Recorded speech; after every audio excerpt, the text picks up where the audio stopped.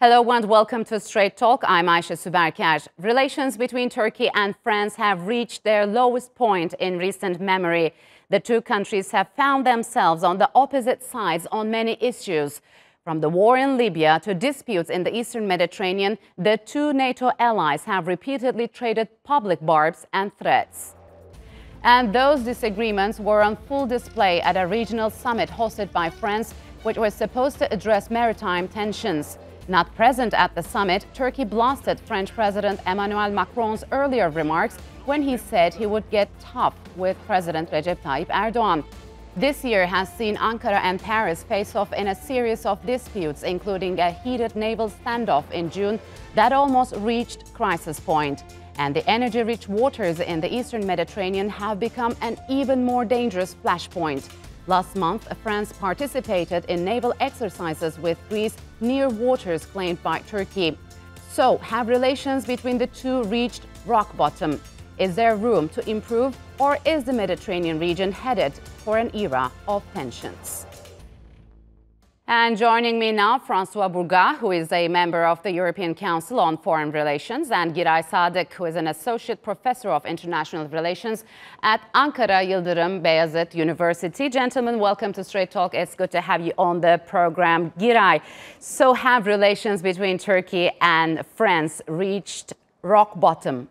Have they been ever worse than this? We may need to dig up for that, but when it comes to the current moment, certainly it's one of the bottom lines, especially after recent French involvement in the Eastern Mediterranean in support of one-sided support of Greece and Greek Cypriots against Turkey, make the issues worse. In addition to the already brewing conflicts such as in Libya, in Syria, we see France all in the fronts against Turkey. So this year, France seems to have been especially active in directly confronting Turkey, whether it's, as you've just mentioned, Eastern Mediterranean or in Libya or in Syria. Francois, what is behind this? Behind this, let's put some history. Turkey is the strongest, the most powerful non-European player in the Mediterranean. So there's always been some kind of competition between the two. But in 2002, there's been a new layer, which is AKP coming to power. And then a third one, France adhering in the context of the post-Arab Spring to this alliance with the Emirates, with Saudi Arabia, with Egypt, more explicitly than ever with Israel. And these two last layers, they connect, because the narrative of this alliance, which we could label counter-revolutionary alliance, is using the vocabulary, the narrative of criminalizing political Islam, whatever it means. Yeah, but so, this is why the situation is becoming dangerous, because when Macron opposes Turkey, we do not know if he is doing a rational understanding of France's interest in the Mediterranean, or if he is fueling his own electoral interest, because it is now become a kind of mode, a kind of game to criminalize Muslims inside, so it's become a domestic issue. Macron in his but Macron in his latest statements, he said he doesn't have any problems with the Turkish people, but with the Erdogan government. We see he has no problems with the PKK, he has no problems with Haftar in Libya or Sisi in Egypt or any of monarchies in the Gulf. So, Giray, is Macron's confrontation with Turkey directly tied to his personal view of Erdogan? That is clearly a factor, especially in terms of recent escalation. We see a way for that. But other than that, targeting a democratically elected leader is another faux pas in French terms. And coming flash forward from history, it is that we need to keep in mind that France is no longer the gendarmerie of the Sahel region, neither it is the big brother in Eastern Mediterranean. in which regions Turkey has historical and substantial roles, especially in Eastern Mediterranean with the longest coastline. So insisting on this French narrative, for whatever reason, it could be, as earlier speaker said, for domestic political gain or populist rhetoric of Macron, but still that hurts EU, that hurts NATO, and ultimately that hurts France and leads the Eastern Mediterranean and MENA region further into instability and leading to lose-lose situation, meaning further instability for the region and the countries of the region, and for the France in the end, in terms of the effect of France. Yes. So, Francois, before the Med7 summit in Corsica, Macron said Turkey is no longer a partner in the region, ignoring the fact that Turkey has the longest coastline in the Mediterranean. Do you think other countries in this regional group agree on taking a firm stance against Turkey in the upcoming period? No, I'm not really convinced. Let's remember, if we want to be optimistic, that Macron has used the hard, aggressive vocabulary yesterday. But on a previous issue, he has also said that there would be negotiation in this issue. So it means that Macron recognizes that the demands of exclusive economic zone by Turkey are not illegitimate and they will be negotiated. So I think that once again, there is the hard talk for domestic issues, but there is no way out of a more rational attitude by Macron in the coming weeks, especially since we may say that EU is not fully unanimously following him on in this direction. Yeah, Germany's Chancellor Angela Merkel has tried to play a mediating role between Turkey and Greece. Will France's confrontational approach hurt that effort? And can you, Giray, speak on the differences between Berlin and Paris and how they are addressing the tensions between the two NATO allies? That is really important. Berlin is approaching in a more balanced manner and trying to mediate a solution, trying to have EU as a power broker, if not power broker, at least honest broker. But French efforts hurt also EU legitimacy as an honest broker by declaring their support in recent Med7 summit to Greeks. France and therefore EU robbed themselves from whatever legitimacy left to be considered as honest broker in this issue. And in that regard, it's important to remember those Med7 bloc is 7 EU countries with Mediterranean coastline, but they are not representative of EU. We need some 20 plus members. Yeah. On top of that, they are not representative of Eastern Mediterranean because only 2 of them have some minor coasts in Eastern Mediterranean, which combined Greek and Greek Cypriots have less than Turkish coast, and also we need to consider Turkish Republic of Northern Cyprus. So they are not representative either of EU or the region. I understand. So, Francois, could France's hostility towards Turkey be tied to Paris's declining influence in its former colonies in North and West Africa? Because those regions are now, Turkey is expanding its influence. What do you make of it? Yeah, definitely this is part of the frame of the picture. You know, France needs every single so-called democratic elected leader needs an enemy. Rationally, France should oppose Putin because in the case of Libya, for instance, we could say what we say to Turkey, we could say to Putin, but Putin is a little too big. So Macron has chosen to address Erdogan. So I think once again, we must remember that in the position of Macron, there is a double ambition. One is foreign policy, the other one is a domestic issue, hard talk against a Muslim political player, the strongest of the landscape.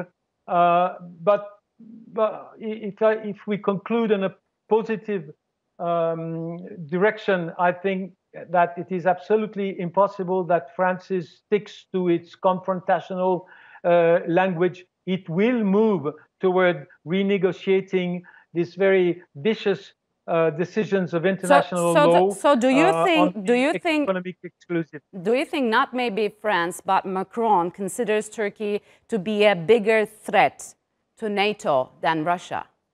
It is not a bigger threat. It's an easier threat to address, politically speaking, than opposing Putin. I don't know if you know the story of President Sarkozy being assaulted privately by Putin. They know that the idea, I'm not meaning that it's easy to confront President Erdogan, but it's easier than confronting Putin. So I don't think that the core of the understanding of Macron is that President Erdogan is more dangerous as a rival than Putin is, but it's a more common enemy to address. So, Giray, how do you think this tension be dealt with moving forward? Moving forward, something to add. Perhaps Macron tries to calculate that not that Erdogan is easier than Putin, but he may have the impression that French narrative against Turkey is likely to gather more EU support and to limited extent support from the region than against Putin. But that may be a significant miscalculation here. Earlier speaker mentioned France's double ambition. That's to the point. There is also France's double standard we need to talk about. On the one hand, France is calling, including in recent summit, for de-escalation in Eastern Mediterranean and negotiation and so on. On the other hand, France is pressuring Greece to demand preconditions for NATO deconfliction talks, asking for lion's share of Greek arms imports for French defense industry, and asking bases from Greek Cypriots. Yes. So those are totally mismatches, to say the least, if not discourse action disparities, which are significant to hurt Macron and France in the long term. All right, gentlemen, unfortunately, we'll have to leave it here. Thank you very much for joining us on Straight Talk.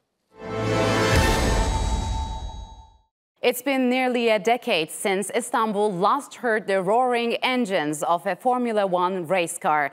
But soon the city's motorsport fans will be able to enjoy the return of the Turkish Grand Prix.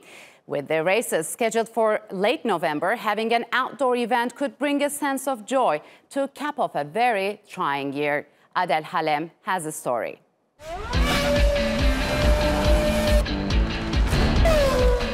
Calling all F1 fans, circle November the 15th on your calendar. The Turkish Grand Prix will be back at Istanbul Park for the first time since 2011. 220.000'den fazla. This race will be held with spectators. The track has a seating capacity of more than 220,000. If we curb more than half of that for social distancing, up to 100,000 people will be able to watch the race here, sitting distantly. F1 initially planned 22 races for this year. Then, when the pandemic hit, it looked like COVID-19 would wipe out the entire season.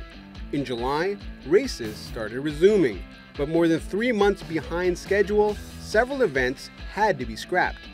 Enter the Turkish GP.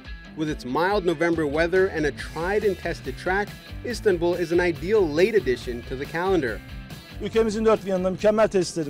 Turkey has excellent sporting facilities. We're capable of hosting big events domestically and internationally, and even better than many developed countries with the hospitality of Turkish people. When it comes to hosting international events, Turkey has become a desired country.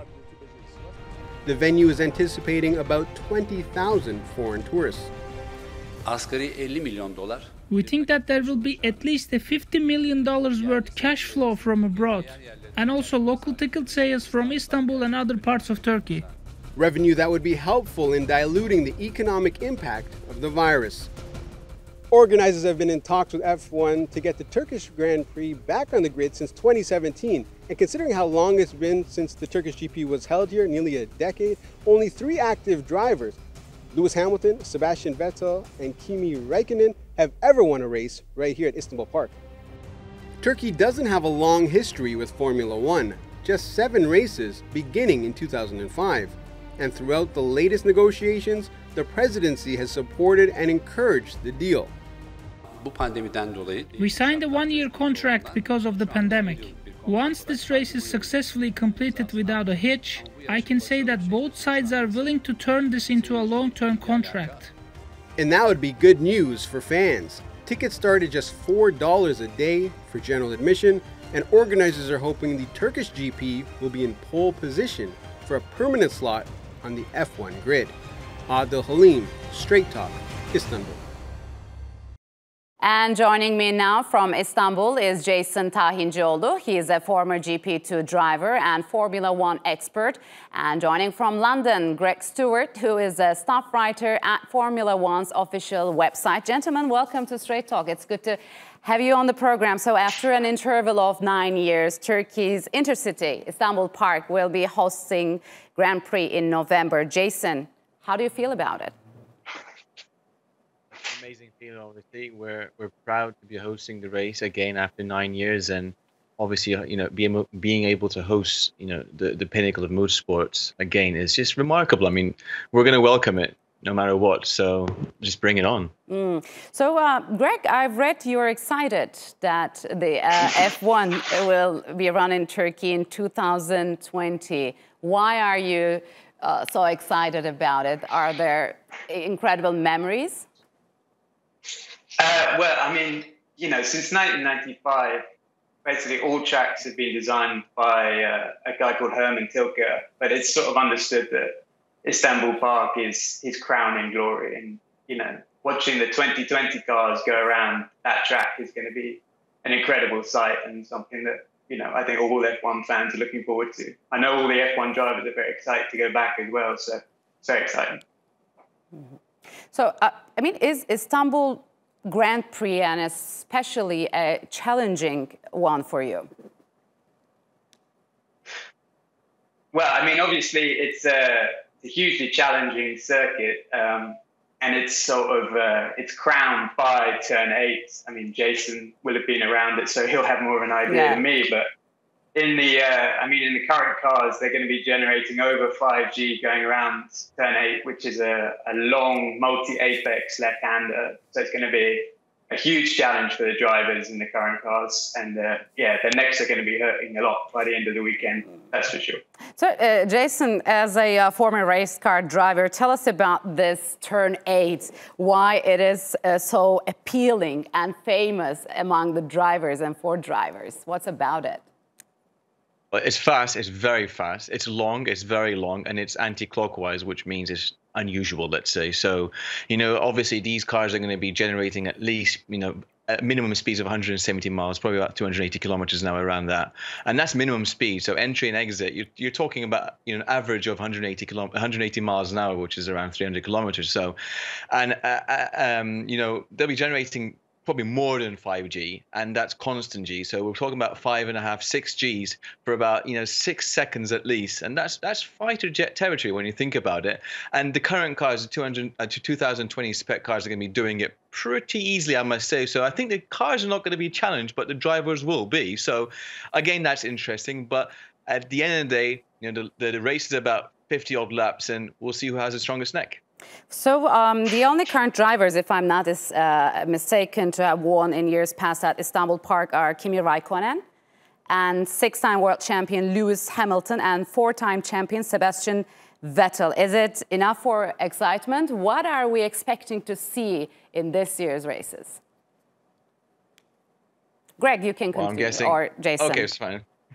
No, I mean, I'm just going to say, whoever has been to this circuit before is looking forward and coming back to this circuit. And as you said, there's only been about 3 or 4 people. I think Grosjean raced here in GP2 as well, so he's going to be back racing here again in a Formula One car, and he's probably excited as well. But I'll let Greg give the rest. Yeah, Greg. Yeah, but of course, there's another aspect to this, which is, of course, the last race they had was in May 2011. They're going to be racing in November. Climatic conditions are going to be different, so the teams won't have any meaningful data they can use. So it's going to be this unknown for lots of drivers.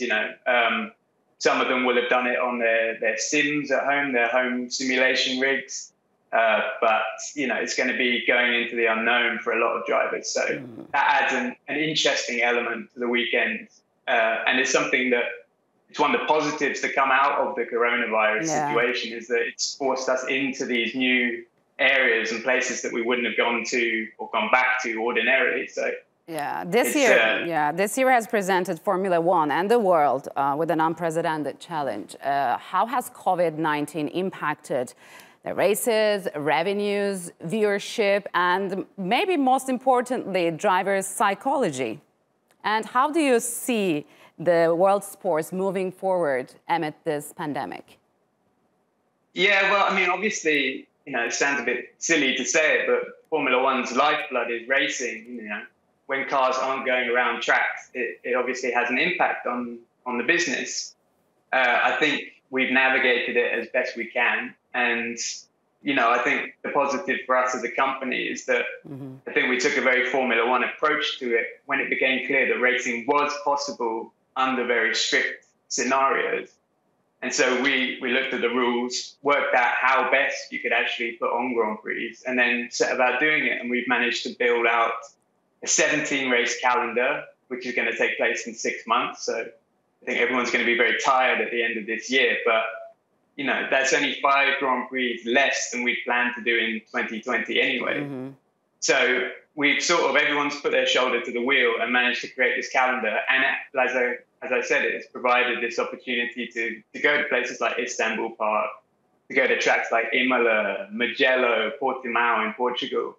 So, I don't think anybody would have wished for the coronavirus pandemic, but I think there have been positives to come out of it, and I think we've navigated it quite well.